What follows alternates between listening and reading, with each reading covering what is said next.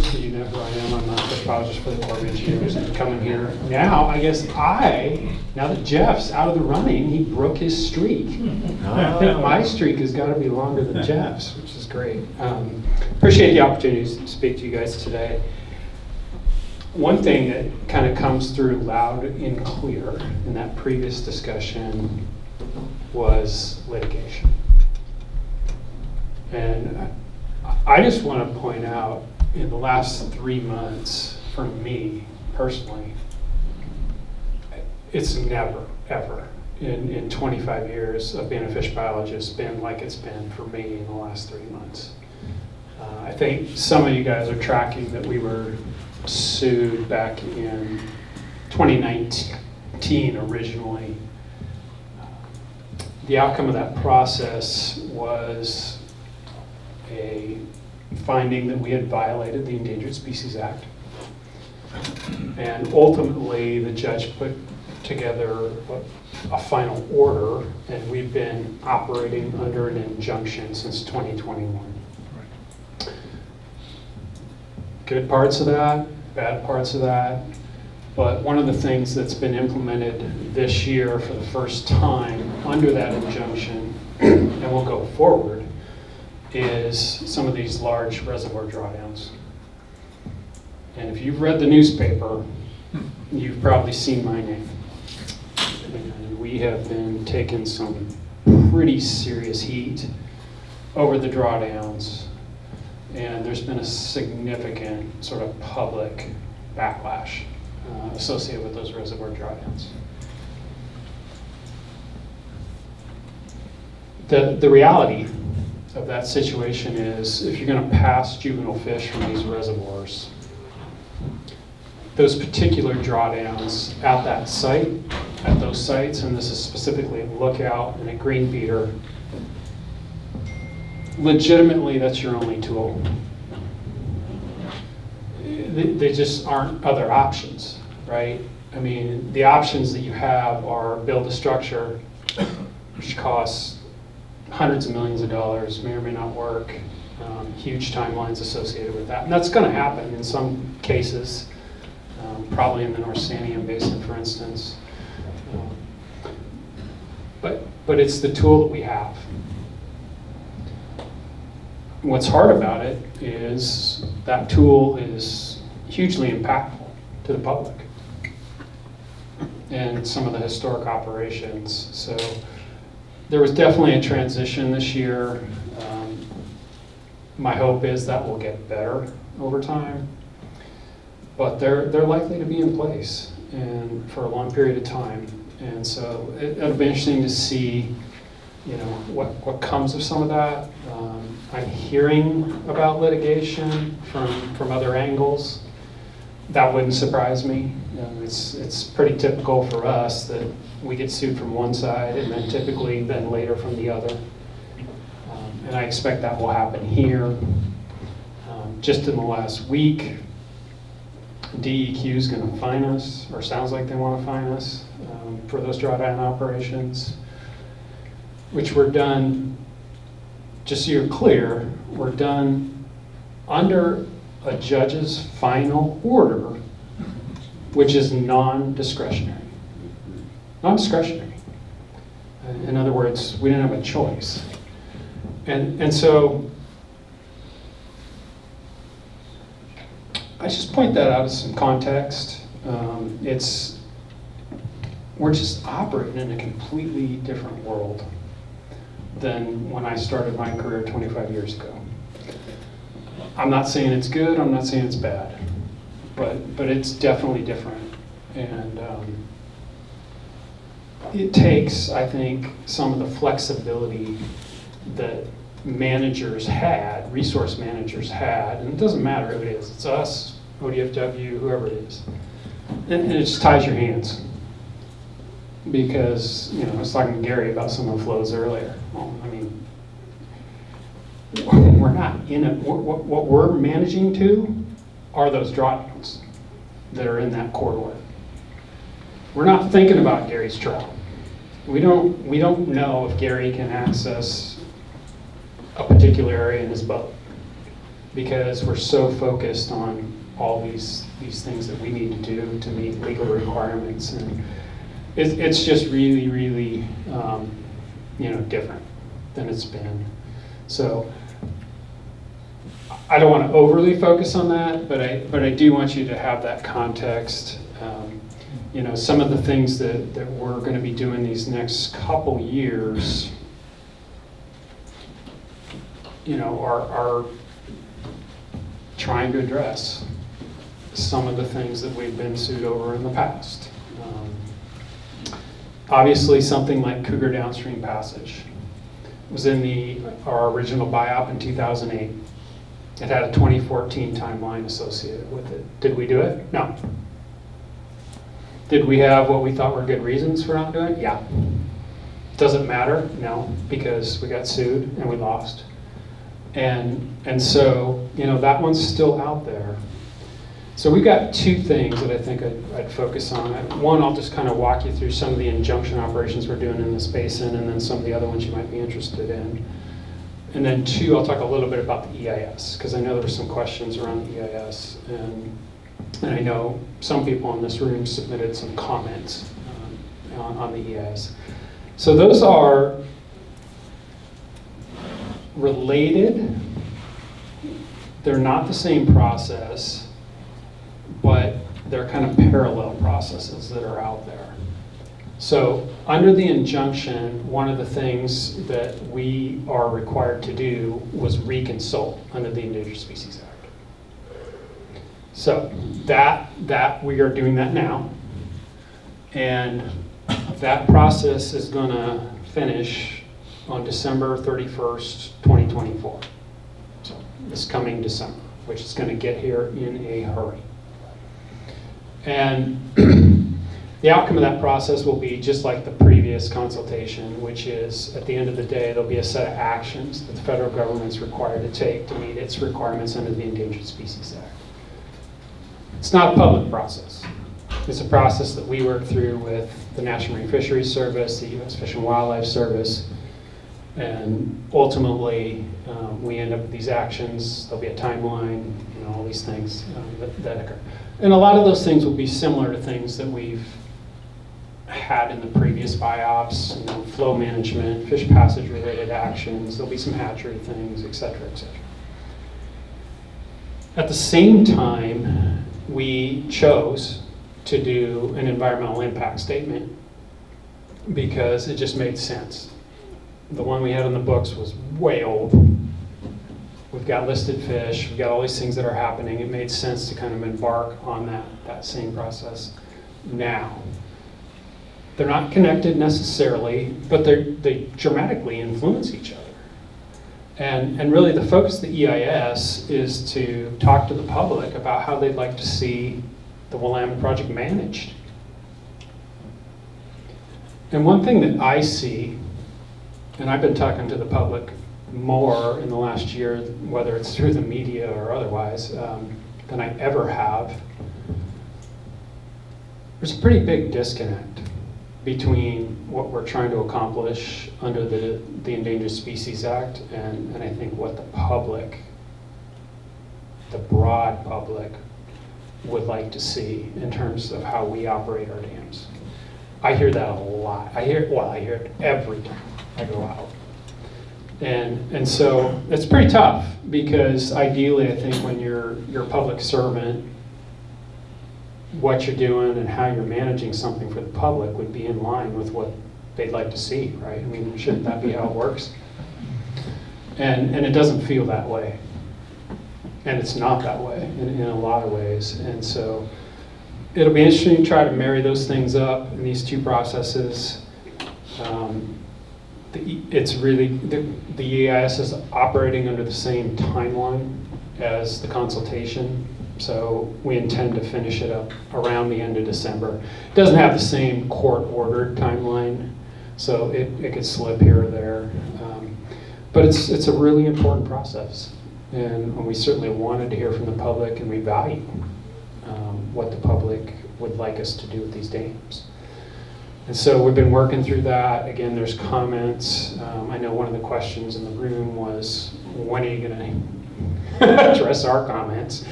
And I believe that's going to be towards the end of February. Toward End of February. February.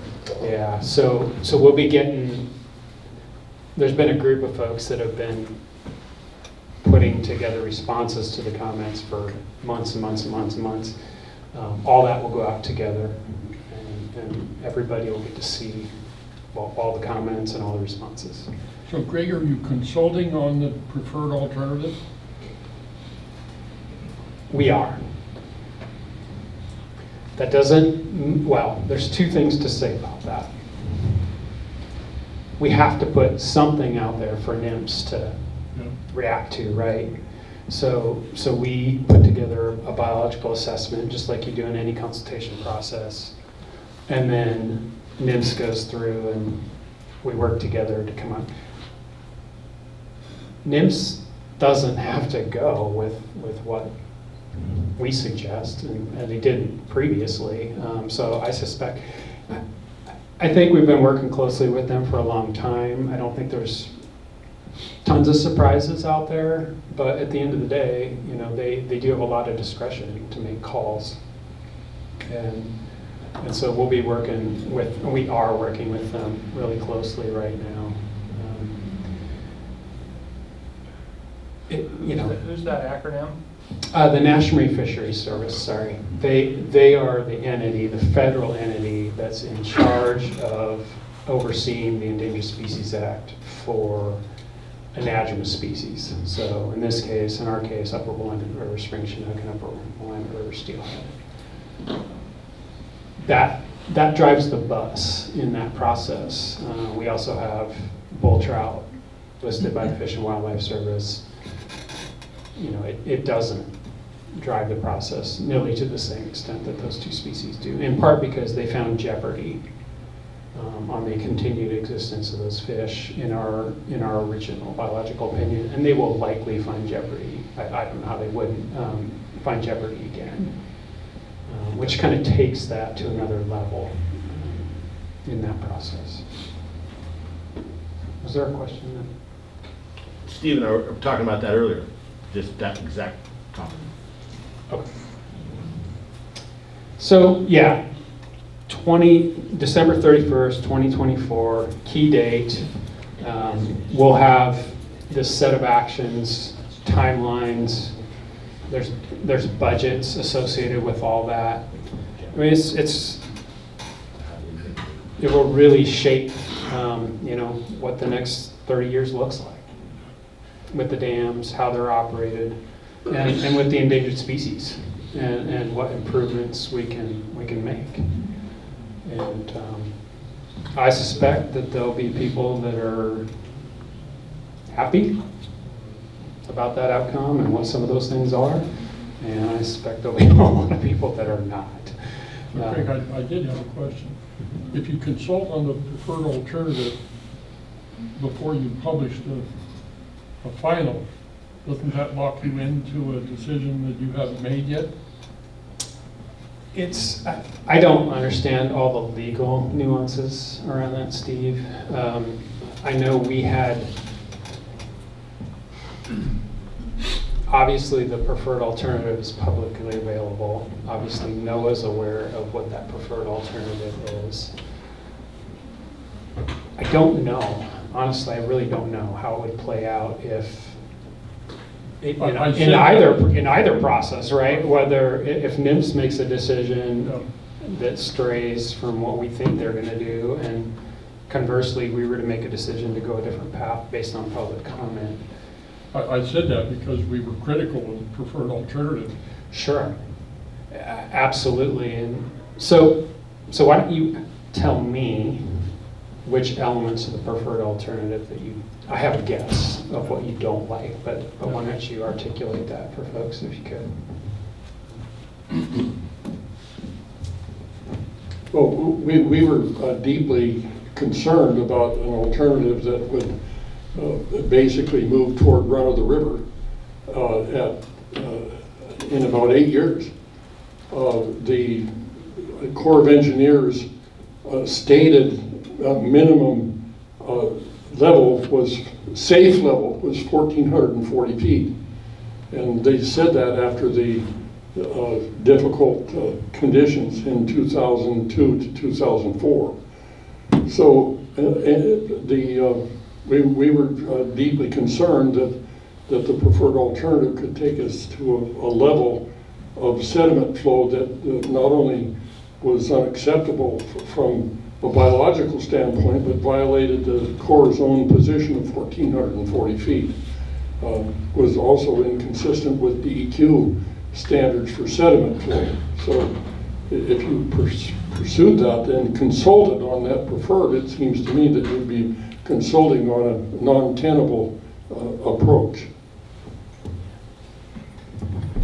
So, yeah, this brings up, something I definitely wanted to talk about today, and I think that's sort of why I laid the foundation that I did out front, which is that, we're implementing these drawdowns.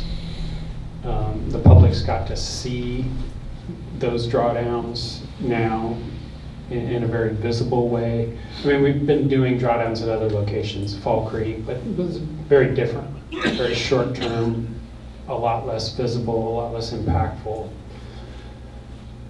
We're certainly hearing a lot from folks, and I don't ultimately know how that's going to shape things. And I've gotten out of the business of trying to predict litigation, all these, there could be so many twists and turns in this process.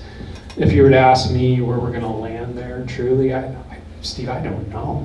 I really don't know. I know there's real strong feelings, on both sides of that. Just to lay out a few pros and cons. I mean, and this is just true generically with structures versus, say, operations, which is a drawdown is an operational alternative. But structures are great because the structure runs 365 days a year, 24 hours a day. It largely allows you to operate a project the way you have historically. And so whatever authorized purpose you have, you kind of keep all that in place. That's a real benefit to most folks. The con with that is these things, generally speaking, are hugely costly, have really long implementation timelines associated with them, and if you had those two negatives, wouldn't you want biological certainty on the outcome? And if you don't have to look very far in the Pacific Northwest to find out that's not the case, that there's been wild variability in how these things are performed. And so, that's kind of a set of pros and cons around that approach. The operational alternatives are, on the pro side, you can implement them quickly, and that's why they're being done under the injunction, right? Because that's the requirement. They generally use the existing infrastructure, so they generally are cheaper. And so those are some real benefits. The con is they can have massive impact on your other authorized purposes, depending on how they're structured, or your historic operations, which we've seen with some of the drawdowns. The other con is they're generally pretty seasonal. Like if you're using the existing infrastructure, you only have a spillway gate available for a window, not the whole year. Or you only have, you can only stay in a drawn down condition for this amount of time and not the whole. So that it tends to be, but there tends to be, in some cases, a little more biological certainty around the outcome. And I think when you look specifically at downstream passage at Cougar, exactly what I just laid out for you kind of plays out. If you go this structural route, got this set of pros and cons. You go to the operational alternative, which the drawdown mostly is, you got this set of pros and cons associated with it. And so that's the debate that we have regionally. I don't consider it just a Corps of Engineers issue. It's really should be up to the people to figure out how to navigate this. And so we're working that direction. Obviously, we put a preferred alternative out there for folks to react to and get some sense. I will tell you, within the internal group of folks, it was really back and forth around that particular issue. So it wasn't like 99% of the folks within the Corps of Engineers said, oh yeah, this is how you proceed at Cougar. No, there was a lot of spirited discussion. And there's a really deliberate process that would have to play out there with a number of triggers that could move it in a completely different direction, dam safety and otherwise. So yeah, it's really uncertain what's going to happen at this point. Clarification on the question. So are the drawdowns, is there anything like mandated about the levels of, so the level of the reservoir comes into play. It's not just a percentage of smolts getting out or a number of smolts coming out. So there's so there's that piece of it. And then what's the number of like how many smolts do we want to be coming out through that drawdown? Because you mentioned Fall Creek, and I have a buddy that works there, and they had about 20 adult salmon, give or take a few, that whole thing was set up for, that came there and that he then trucked up above. So 20 adult salmon is not very many adult salmon, but just the statement there, I guess. And then how many smolt are we hoping to have come out successfully from Cougar? Yeah, so there's a lot to all that. I guess what I would say about that is the drawdowns were designed for the judge. The judge put out this mandate: you're going to do fish passage at Green Peter Dam, at Lookout Point Dam. But the judge doesn't. I mean, the judge is not going to. He wouldn't know. So he put together a group of folks to design some of these different actions that he couldn't know the details around, which was an expert panel, in quotes. The expert panel, originally the plaintiffs asked for the expert panel to have no Corps of Engineers employees on it whatsoever. I can't tell you what a disaster that would have been. It was bad enough, but the judge didn't agree with that. And so ultimately there was a 6-person expert panel, 2 employees that were hired by the plaintiffs as experts. One of them was a former ODFW employee, one of them was a former National Marine Fisheries Service employee. 2 folks from the National Marine Fisheries Service and 2 folks from the Corps of Engineers. I was one of those folks. And that group worked on the details of these drawdowns, what they were going to look like. I would tell you that's actually, it was a pretty straightforward process from my perspective, and here's why. We know what the current situation, take Green Peter Dam. Once we lose the spillway in the summer, there's only 2 places water can go out of that dam: the turbine unit or the regulating outlet. How good do you think the passage is in the turbine unit? I can tell you, it sucks. It's terrible. And so what that left was the regulating outlet. So then the question is, how do you get fish to the regulating outlet? Well, by dumb luck and just unfortunate situation, that regulating outlet is super deep at Green Peter. So to get fish within the 25 feet or so that they need to be vertically to actually find that thing in meaningful numbers, you have to draw Green Peter down 142 feet from its normal winter set point. I mean, it was simple to design, but it was real, we knew it was going to be hugely impactful. So there isn't a goal in terms of the numbers of smolts to get out. What we're trying to track is what percentage of the fish that are available to get out are getting out and how well they survive it. Those are really the 2 things we're kind of track. And what can be really frustrating, and we'll see, I suspect it's playing out this time, is that I suspect this will test pretty well. Like the survival is probably going to be pretty good, and the number of fish that get out that we put in to test is probably going to be pretty good. But ultimately, to get success, we need the natural produced fish. And if we don't have a lot of those fish available because they're predated long before that, they didn't perform well in the spawning, we get fish that in 2021, and you mentioned Fall Creek, we had a year class failure in Fall Creek in 2021. There weren't any fish to pass in the injunction in 2022. Literally no fish. So these kinds of things can really impact, how your operation actually performs. So we'll be looking at all the aspects of that, like how did the test fish perform, how did the naturally produced fish perform, and then ultimately make decisions. I think what I'm focused on is we know some of the things were hugely impactful this year. You've heard about the turbidity in the dirty water. To my mind, that was the one that the public seized on, obviously, because it was the most visual, the most obvious. What they didn't track at all and didn't even understand was the huge impact we had on temperatures in the South Santiam this year. Huge impact. And that drawdown was what drove that.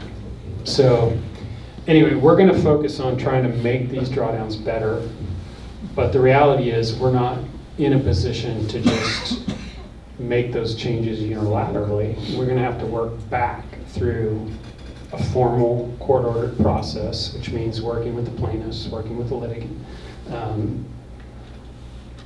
ultimately get an agreement and getting the judge to sign off on it, and then maybe make a modification, maybe not. It kind of depends on how that all plays out. So I don't know if I answered your question. I mean, at each location, we have historic numbers of adults that we know that used, on average, some of these areas above, Fall Creek is a small. Fall Creek, on average, typically about 4% of the Willamette, upper Willamette spring Chinook production. So it was always a small one. But we had, back in 2020, had 800 unmarked adults come back to Fall Creek. That was amazing. I mean, that was really, really good. And we know that drawdown, there's 99% survival when we do it right on the smolts. So it can work. It takes some tweaking. It takes some time, and it's going to take some sacrifice from a good chunk of the public who now can't access a reservoir for 4 months. Is going to have dirty water. Is going to have, all these things. And so we'll see. We'll see what folks really want to do or are willing to do to try to make these things happen.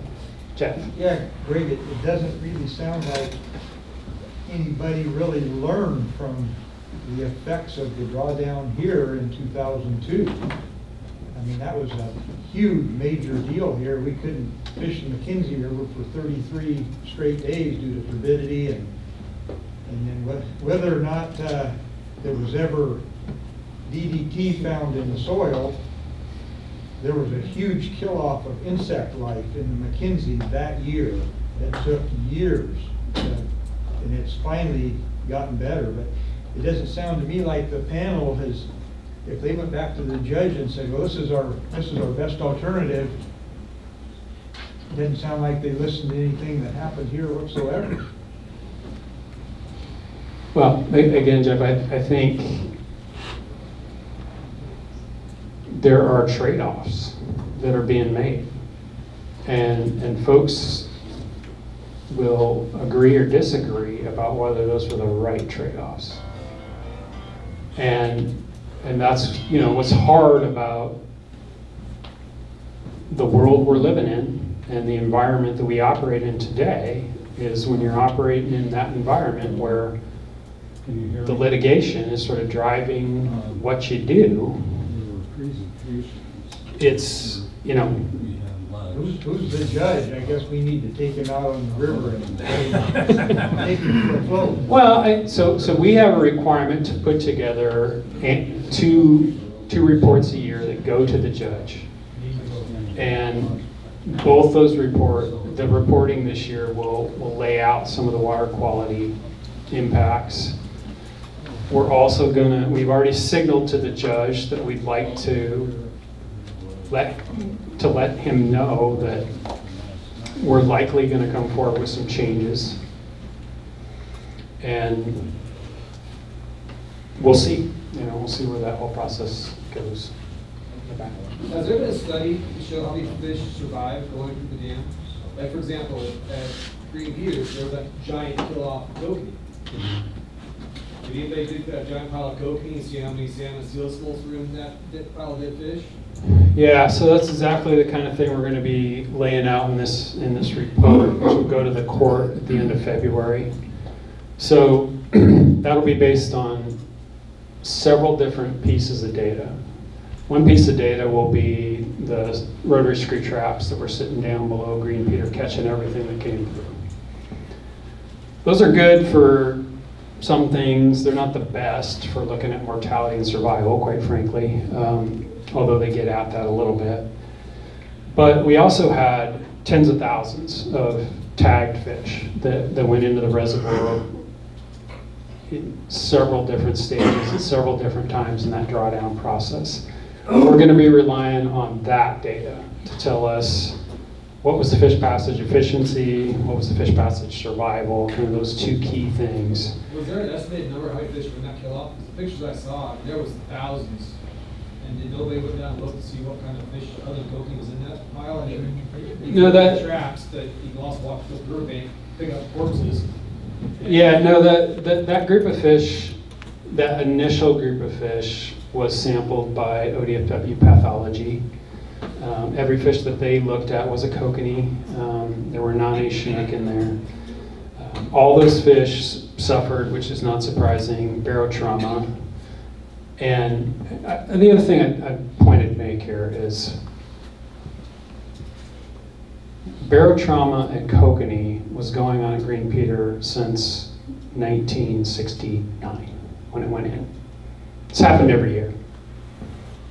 Now, did a lot more of it happen this year? Yes, for sure. What is barotrauma exactly? So the barotrauma is a situation. Think of a diver that gets the bends.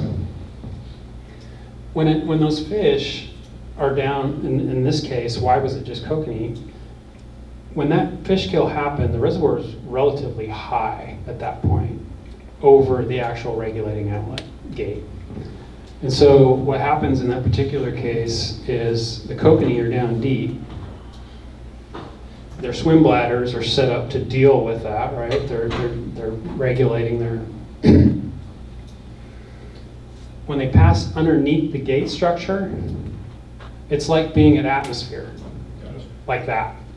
I didn't do a very good job of describing this in the newspaper article, and people are like, well, what do you mean they came to the surface? Well, they didn't come to the surface. They went under the gate, and for all intents and purposes, once they pass under the gate, they're at atmospheric, they're at surface. And so it'd be like them coming from the bottom, like in a microsecond. And the swim bladders can't function that quickly. And so what you saw is a bunch of floating fish, right, in various states of, and that's the reason, is because those swim bladders, and then they can't even fight that. And then they're on the surface. It's just, you guys fish in the ocean. I fish in the ocean a lot. You bring a fish up from depth. That happens over minutes, right? And they still are having a hard time regulating. Imagine a gate structure where they go under in just a fraction of a second. And so that's really what went on there. We're talking to the state. At the end of the day, it's up to ODFW to kind of make decisions around what to do there. The numbers of fish that went out are going to be in those reports. Anybody can figure out, doing some relatively simple math, what those numbers are. I will tell you they're huge. They're really large. I suspect there's very few kokanee to fish for at Green Peter anymore, based on that. And so the public, the public's not happy about that. Would that be the same true as with Gip? With the big drawdowns, those kokanee couldn't get deep enough? A little bit different. What we saw in this case is that first event that got the visuals, right, where there was a real barotrauma. Now, as the reservoir came down and the head over the gate drops, the survival on kokanee went up. We were still getting lots of kokanee going out, but they were surviving at a much higher rate, and we weren't seeing the barotrauma, which is not surprising. And this is kind of exactly the way We get slowly. that was designed. I don't know all the details on the Wickiup drawdown. It might have been more of a water quality issue in Wickiup versus a passage event. No snow melt. Yeah. Drought. The Yeah. barotrauma, so as a diver, if you were to dive down in the ocean or wherever and take a balloon, and you took a balloon, it's every 7 feet and something, the pressure doubles as you go down in depth. So you take a balloon and you go down 7 feet, that first 7 feet, it literally cuts in half. The next 7 feet, it cuts in half again. By the time you get down a handful of 7 feet, you're not changing very much, but you're still doubling in pressure. And so what happened is the reverse of that. You took that balloon that on the surface was, say a foot in the kokanee's swim bladder, and then you just immediately let that expand to full surface temperature. It went from a tablespoon to a 10-inch balloon in that period of time. Yeah, that's good. 50 years ago, Andy Stahl said at the University of Oregon Law School, we're going to use the spotted owl to stop logging in the state of Oregon. And he was right. He was successful. Finally, the timber industry and the forest products industry started reacting to that type of litigation and put their lawyers and their advocates into the courtroom. Are you seeing any courtroom participation by the multiple use advocates such as this group and other groups now contesting the Native Fish Society and Oregon Wild as they try to stop the use of our resources? It's a good question. And I'm assuming you saw the proposal to kill 500,000 barred owls as a way of improving spotted owl migration. Just came out recently. No, this is, I'm not trying to be critical of the Endangered Species Act. The Endangered Species Act, well-intentioned, it's been in place for 50 years. It needs, from my perspective, it needs some tweaks. There's some things that could be tweaked and make it better.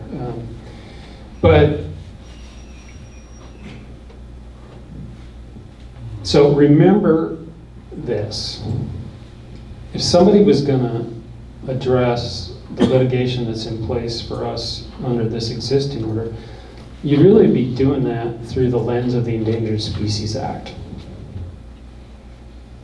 So when I think about, well, how would somebody do that? I don't come up with a lot of great ideas about how somebody could say, gee, the Corps of Engineers is, in taking this approach, is violating the Endangered Species Act, and they should stop.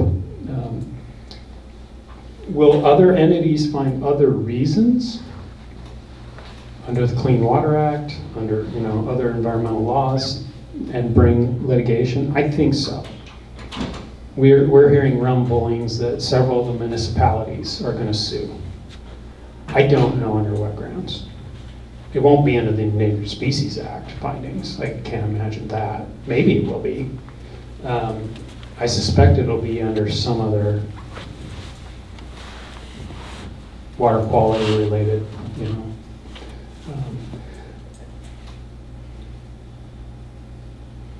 I don't know. These entities, I think, play an important role. I'm not here to diminish what they do. They play an important role in the process in having debate around some of these issues that I think are important. I do think at times maybe the outcomes that they get are maybe overweight for what, and this is what I was getting at earlier about being sort of out of balance with where the broader public is. That part to me doesn't feel quite right in this particular case, but it's just part of the process. Yeah, Greg, Back to Chris's question and Jeff, point.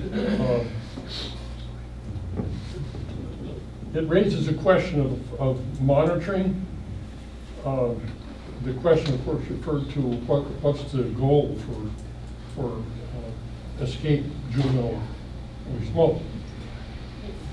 What would be the strategy to monitor at Willamette Falls, for example, for fish out of cougar?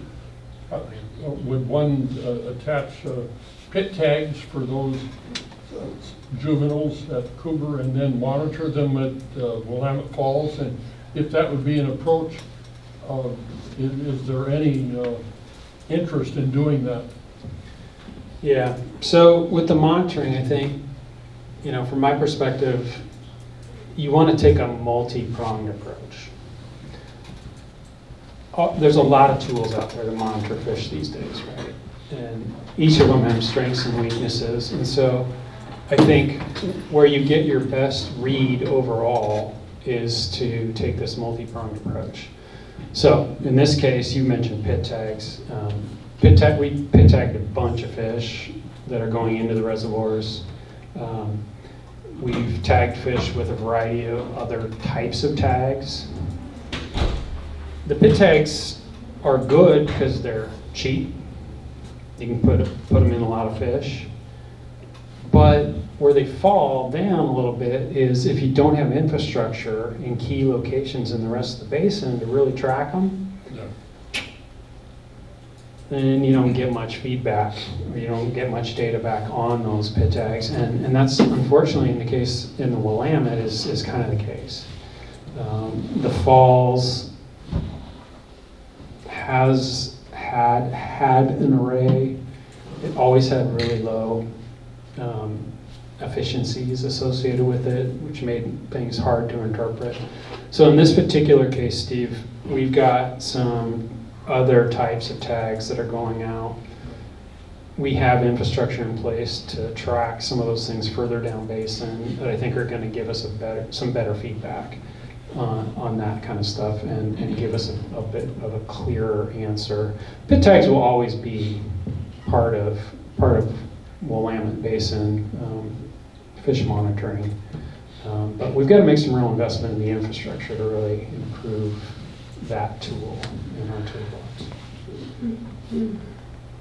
I'll go backtrack a little bit. Use the word jeopardy a while back. I interpret that word the way you used it. Maybe I'm wrong. We are protecting the bull trout, which are impacting the protected spring chinook. Is that what you were referring to as far as jeopardy? No, jeopardy has a very specific meaning under the Endangered Species Act. And so when the National Marine Fisheries Service or the Fish and Wildlife Service find jeopardy, it means that you've jeopardized the continued existence of the species based on the action that you're taking. Okay. And that just puts you in a kind of a different category in terms of some of the requirements. So you cannot ultimately, as a federal entity, we can't preclude the recovery of these species or jeopardize the continued existence of the species. Bull trout in our basin they did not find jeopardy. Why? Well, because the listing unit for bull trout is what? The lower 48 states. It's not the Willamette Basin. It's a much broader area. So in our case, the Fish and Wildlife Service, had they kept some of the designations that they had historically for bull trout, they would have found jeopardy, but they did not. So that's why they kind of play second fiddle to the Chinook and steelhead. Thank you.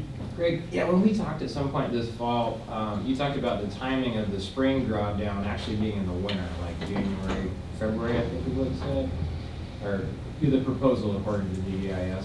Which site, sorry? Oh, at Cougar. Cougar. Okay. Yeah, and then, which concerns us more than the other. Yeah. And then what would the timing of the fall drawdown be under the DEIS? Yeah. Preferred alternatives. So, yeah, and I did hit that because we ended up talking about a bunch of other stuff. So we are doing a couple of things under the injunction at Cougar. One is a drawdown it's not the drawdown that we're doing at Lookout Point in Green Meter. It's a drawdown right now to the lowest elevation that we can operate to in the cul-de-sac using the existing water temperature control tower, which is only 27 feet below the minimum conservation point. That is happening in mid-November through mid-December, and then we're bringing the pool back up to minimum conservation pool. The other action we're taking, which is a big departure from the normal operations, and it does affect this group, is what's called a delayed refill. So instead of beginning to fill Cougar on February 1st, the way we have historically, the pool's flatlining. It's staying at minimum conservation pool. And then it's going to actually drop a little bit, just a little, like 10 feet. And then ultimately we'll fill a little bit in the late spring. The idea there is that you have a smaller pool, less depth to intake to the existing outlets, and the fish juvenile fish can find their way out, and especially these smaller life histories fish, the fish that are just coming into the reservoirs. That's the biological goal. We'll see how that in practice works. Under the EIS, I think there's, or the preferred alternative, there's probably two components to that. There's the actual design